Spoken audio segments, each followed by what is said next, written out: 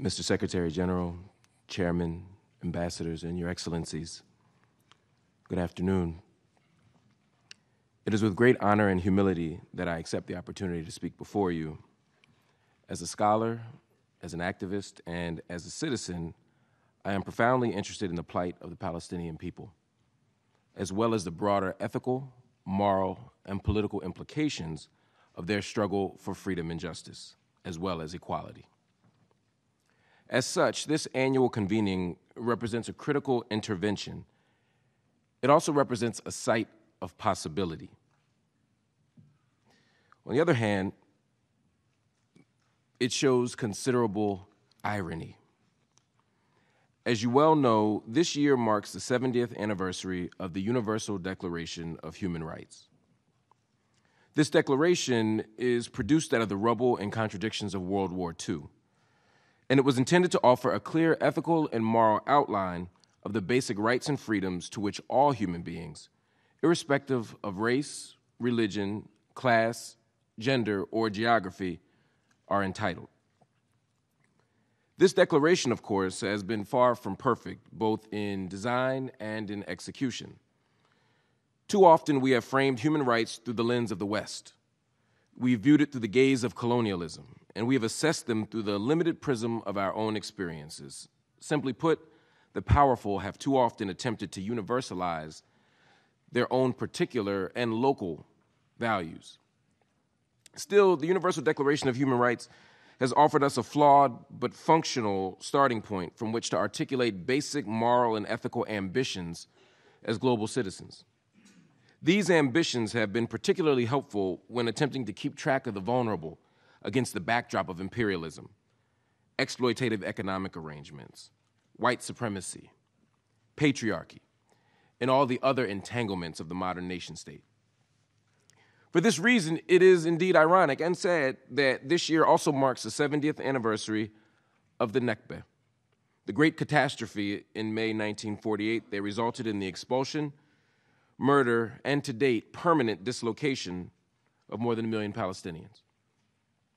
For every minute that the global community has articulated a clear and lucid framework for human rights, the Palestinian people have been deprived of the most fundamental of them. While the Universal Declaration for Human Rights says that all people are, quote, born free and equal in dignity and rights, the Israeli nation-state continues to restrict freedom and undermine equality for Palestinian citizens of Israel, as well as those in the West Bank and Gaza. At the current moment, there are more than 60 Israeli laws that deny Palestinians access to full citizenship rights, simply because they're not Jewish. From housing to education to family reunification, it is clear that any freedoms naturally endowed to all human beings are actively being stripped away from Palestinians through Israeli statecraft. While human rights promises the right to life, liberty, and security of person, Palestinians continue to live under the threat of random violence by Israeli military and police, disproportionate violence within the West Bank and Gaza, unprompted violence in the face of peaceful protest, and misdirected violence by an Israeli state that systematically fails to distinguish between civilians and combatants. While the Universal Declaration for Human Rights protects us against torture and cruel and inhuman or degrading treatment or punishment, Palestinians continue to be physically and psychologically tortured by the Israeli criminal justice system, a term I can only use with irony. As human rights groups around the world have noted, the use of solitary confinement constitutes a clear and indisputable form of torture. Yet in the West Bank, Palestinians are routinely subjected to solitary confinement and indefinite detention, often without any formal charges being filed. Last year, the Israeli Supreme Court ruled that physical torture in, quote, exceptional cases, including ticking time bomb situations, constitute acceptable means by which to engage in torture. Although these exceptions are themselves a violation of the absolute human right not to be tortured, Israeli security operates in practice in such a way that nearly all Palestinian cases are viewed as exceptional. Nearly every Palestinian is understood to be a potential terrorist, thereby making them susceptible to ticking time bomb investigation tactics at all times. As such, Israel's practices are routinely in clear violation of the UN's Convention on Torture, which was signed by Israel in 1986 and ratified in 1991. While the Declaration of Human Rights insists that no one be subjected to arbitrary arrest, detention, or exile, Palestinians are routinely denied due process of law. West Bank Palestinians are regularly placed under administrative detention, a framework that allows them to be incarcerated for up to 6 months and can be extended after judicial review without being charged with a crime. The only thing needed for such outcomes is the ambiguous claim of a security threat, a claim used by the Israeli state at all times, at all costs, and for all reasons. Through this vagueness, Palestinians are routinely punished for their political views rather than any actual threat of violence. The Declaration of Human Rights insists that all humans are entitled to a, quote, fair and public hearing by an impartial tribunal. Israeli military courts, the exclusive adjudicator largely for West Bank residents, and in some cases Palestinian citizens of Israel, they have a conviction rate of more than 99%. That suggests that Palestinians are either more guilty than any other group in human history, or that the Israeli government is unwilling or incapable of offering fair and impartial trials for Palestinians. Declaration of Human Rights promises the right to freedom of movement and residence within the borders of each state, as well as the right to leave any country, including his, own, and to return to said country. It is impossible to travel throughout historic Palestine and not see the blatant restriction of movement between cities in the occupied Palestinian territories, as well as inside the state of Israel. Standing checkpoints, temporary or flying checkpoints, annexation walls, and other security barriers prevent Palestinians from moving freely both within areas legally designated by the Israeli government and co-signed by the Palestinian Authority under the terms of Oslo. But also we see in Gaza the restriction of movement that is so severe that it literally defines life in the area. I promise you that I will not exhaust all of my time by enumerating every human rights violation perpetrated by the Israeli government. These are well known and have been well documented by every credible human rights organization in the world.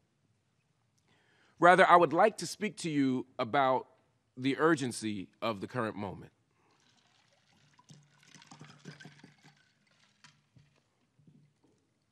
Forgive my thirst. I literally just got off of a flight from Palestine to come to address you this morning, and I was boycotting the Israeli water, so I was unable to quench my thirst. But thank you for your indulgence, or for indulging me, rather. As we speak, the conditions on the ground for Palestinian people are worsening. In recent decades, the Israeli government has moved further and further to the right, normalizing settler colonialism and its accompanying logics of denial, destruction, displacement, and death. Despite international condemnation, settlement expansion has continued. At the same time, home demolitions and state-enforced displacement continues to uproot Palestinian communities. For Gazans, the 11-year Israeli and Egyptian blockade by land, air, and sea has created the largest open-air prison in the world. With only 4% potable water, electricity access that is limited to 4 hours per day, 50% unemployment, and the looming threat of Israeli bombs, Gaza continues to constitute one of the most pressing humanitarian crises of the current moment. In the West Bank, conditions are not much better. Unemployment is generally around 18%, with frequent loss of income due to Israeli military closures, making it impossible for Palestinian workers to get access to jobs. Settlements and the extra land allocated for them, as well as closed military zones and other restrictions, make it impossible for Palestinian towns to grow. And in the midst of it all, Prime Minister Netanyahu's administration has become increasingly indifferent to critique, censure, or even scorn from the international community for its practices. Perhaps the most glaring example of this indifference, as well as the urgency of the current moment, is the recently passed nation-state law. Through this basic law, the Israeli state has officially rejected Arabic as an official state language. It has described settlement expansion, both inside and outside of the Green Line, as a national value, and it has reinforced the fact that Israel is not a state of all of its citizens. As an American, I am embarrassed that my tax dollars contribute to this reality. I am frustrated that no American president since the start of the occupation has taken a principled and actionable position in defense of Palestinian rights. And I am saddened, though not surprised, that President Trump's administration has further emboldened Israel's behavior through its recent actions. In May of this year, President Trump officially moved the U.S. Embassy to Jerusalem, which he recognized as the undivided capital of Israel. This choice not only flew in the face of international law and precedent, but also constituted a powerful provocation and a diplomatic death blow. In late August, President Trump then permanently reneged on America's commitment to funding UNRWA, a move that now leaves millions of Palestinian refugees in medical, economic, and educational peril. Moreover, the move serves as a political strong-arm tactic, whereby the United States is unilaterally attempting to resolve, through the Trump administration, the final status of Palestinian refugees. While President Trump's policies have been the most dramatic, it is important that I stress to you, to reiterate to you, that they are not wildly out of step with American policy. Cuts to UNRWA is an idea that has been raised in Washington for years, dating back at least to the George W. Bush administration. President Trump's decision to move the U.S. Embassy in Israel from Tel Aviv to Jerusalem caused enormous controversy, but he was merely implementing a bipartisan law Congress passed in 1995. And in so doing, he executed what has already been official United States policy and the fulfillment of a promise made by every United States president and presidential candidate, Democrat and Republican, for a very long time. With regard to the question of Palestine, Donald Trump is not an exception to American policy. Rather, Donald Trump is a more transparent and aggressive iteration of it. As I mentioned at the beginning of my remarks, the words offered today by everyone in this room are a necessary component of our resistance efforts. We need powerful, counterintuitive, dangerous, and courageous words. But we must also offer more than just words. Words will not stop the village of Khan al-Ahmar with its makeshift schools created by local Bedouin villagers. Words will not stop them from being demolished in violation of the Fourth Geneva Conventions. Words will not stop poets like Darin Tetur from being caged in Israeli jails, for having the audacity to speak the truth about the conditions of struggle on her own personal Facebook page. Words will not stop peaceful protesters in Gaza from being killed as they fight for freedom against Israel's still undeclared borders. Regarding the question of Palestine, beyond words, we must ask the question, what does justice require? To truly engage in acts of solidarity, we must make our words flesh. Our solidarity must be more than a noun. Our solidarity must become a verb. As a Black American, my understanding of action and solidarity action is rooted in our own tradition of struggle. As Black Americans resisted slavery, as well as Jim Crow laws that transformed us from a slave state to an apartheid state, we did so through multiple tactics and strategies. It is this array of tactics that I appeal to as I advocate for concrete action from all of us in this room.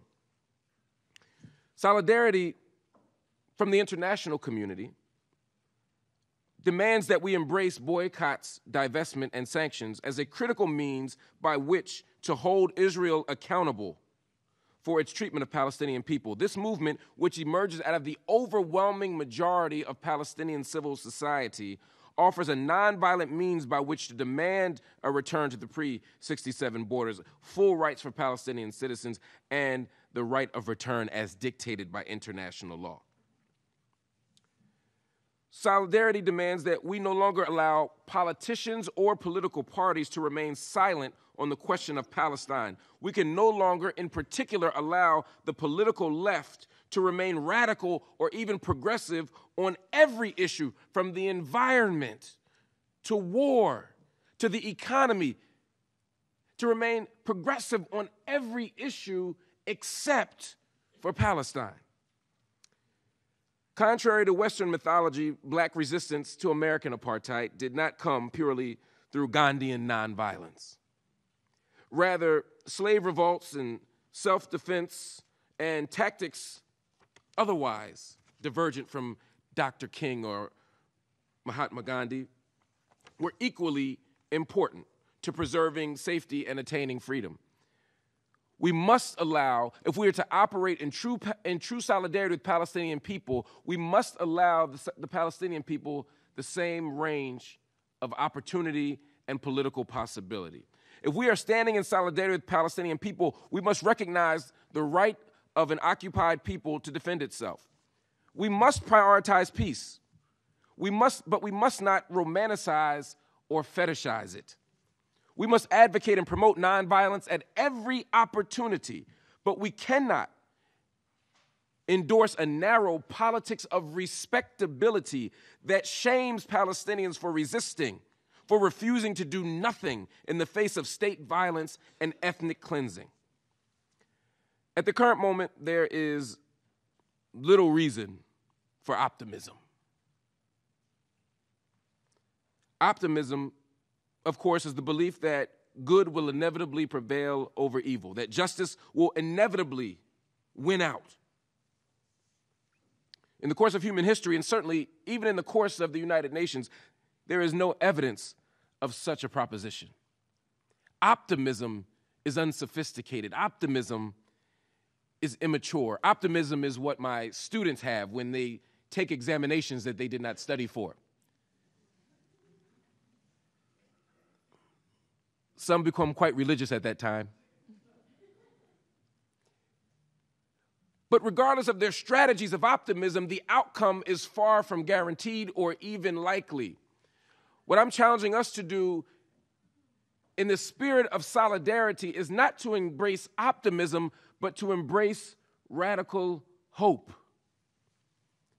Radical hope is a belief that despite the odds, despite the considerable measures against justice and peace, despite the legacy of hatred and imperialism and white supremacy and patriarchy and homophobia, despite these systems of power that have normalized settler colonialism, despite these structures, we can still win, we can still prevail. One motivation for my hope in the liberation and ultimate self-determination of the Palestinian people comes in August of 2014. Black Americans were in Ferguson, Missouri, in the Midwest of the United States, protesting the death of a young man named Michael Brown, an unarmed African-American male who had been killed by a law enforcement agent. And as we protested, I saw two things that provided hope for the Palestinian struggle. One was that for the first time in my entire life of activism, I saw a sea of Palestinian people. I saw a sea of Palestinian flags in the crowd saying that we must form a solidarity project. We must struggle together in order to resist, because state violence in the United States and state violence in Brazil and state violence in Syria and state violence in Egypt and state violence in South Africa and state violence in Palestine are all of the same sort. And we finally understood that we must work together and not turn on each other, but instead turn to each other. And later that night, when the police began to tear gas us, Miriam Barghouti tweeted us from Ramallah. She, along with other Palestinian youth activists, told us that the tear gas that we were experiencing was only temporary. They gave us tips for how to wash our eyes out. They told us how to make gas masks out of T-shirts. They gave us permission to think and dream beyond our local conditions by giving us a transnational or a global solidarity project. And from those tweets and social media messages, we began then to organize together. We brought a delegation of black activists to Palestine, and we saw the connections between the police in New York City who were being trained by Israeli soldiers and the type of policing we were experiencing in New York City. We began to see relationships of resistance, and we began to build and struggle and organize together. That spirit of solidarity, a solidarity that is bound up not just in ideology, but in action, is the way out. So as we stand here on the 70th anniversary of the Universal Declaration of Human Rights and the tragic commemoration of the Nakba,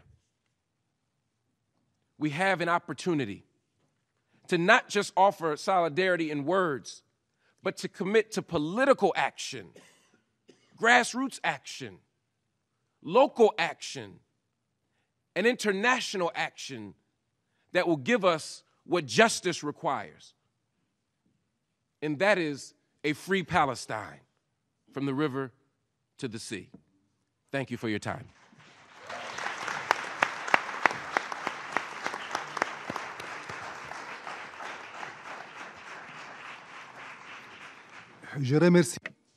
I very sincerely thank Mr. Marc Lamont Hill for the power and the eloquence of his statement, which shows his fervent commitment to promoting and defending the Palestinian cause.